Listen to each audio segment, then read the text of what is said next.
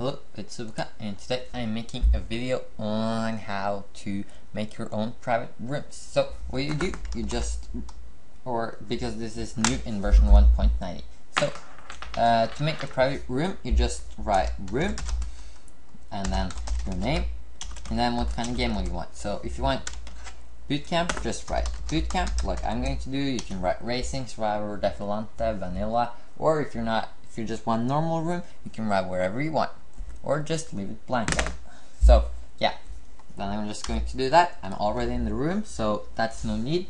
And now I'm going to write the password. So the password, to lock the room, you gotta write slash and then PV, short for password I think, and then what you want the password to be. So I'm just going to set it to test because I like testing stuff, and this makes it short and simple. So then I'm just going to go out of the room. Hopefully this will stay locked.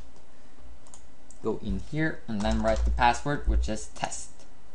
And voila, I got in. So I'm just going to try and see what happens if I enter the wrong password, just to make sure it works. Now I'm just going to say T-he. That was not what I set the password to be. So T-he, nothing happens.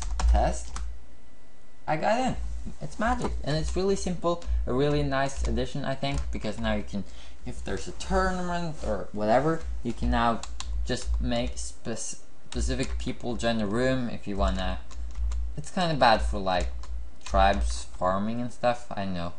I hope people won't use this to their benefit, and I know, I think stats count here. I haven't tested it myself, but I kind of hope they don't, but I know, I guess we'll see.